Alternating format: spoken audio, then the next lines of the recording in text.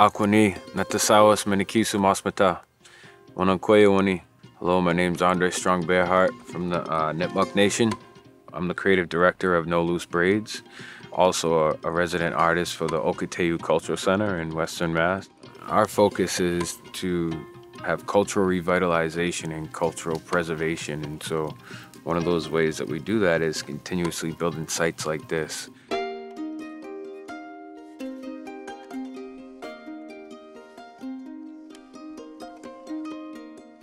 Here today, we're creating like a traditional home site. Right behind me, we have a hide rack. Basically, we're gonna be fleshing a hide tomorrow and racking it up.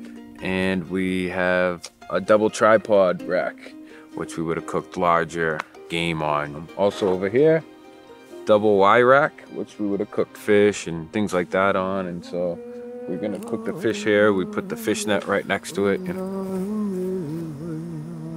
This little mini mishoon back here is basically a tree that we fall, we burn it out and dig it out. It's a canoe. It usually takes between 7 and 10 days to burn out a mishoon. During that time, we'll be cooking, so we'll be rendering bear fat, doing all sorts of things off of the fire, making use of it. And the smoke would be smoking our skins. We got a deer skin over there we're gonna put on that rack tomorrow, rack it up. It's just really important that we continue creating sites like this, but more than that, highlighting the issues and how hard it is to create sites like this. And these come from our cedar swamps. Cedar is useful, Dad. We started that process last year in Douglas Cedar Swamp. We cleared out some section of this swamp, and when we went back there this year, we documented there was some small cedar saplings that had grown because the sunlight could hit it. You know, it's not rocket science, you know. In no way has it ever made sense to let all the dead lay on the floor so that nothing else can grow. So yeah, we sink them.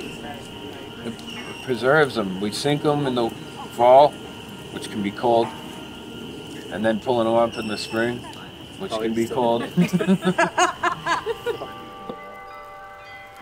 After the wars, you know, we were fractured in some pretty horrific ways, and now our people have kept a lot, but we've lost a lot as well.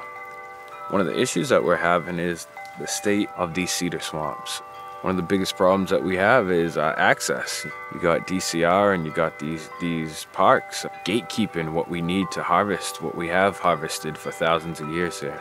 It's really problematic when we get to these places and they have the pathways chained up and basically say that we have to go through a process to be able to get in there. No, we don't. It's important to acknowledge that the Stockbridge Munsee are out here, and it's a sister tribe of ours. We've always come into each other's spaces in a good way. We're at a point in, you know, this paradigm shift that we need to work together. And if we're not working together, then we're not going to get very far.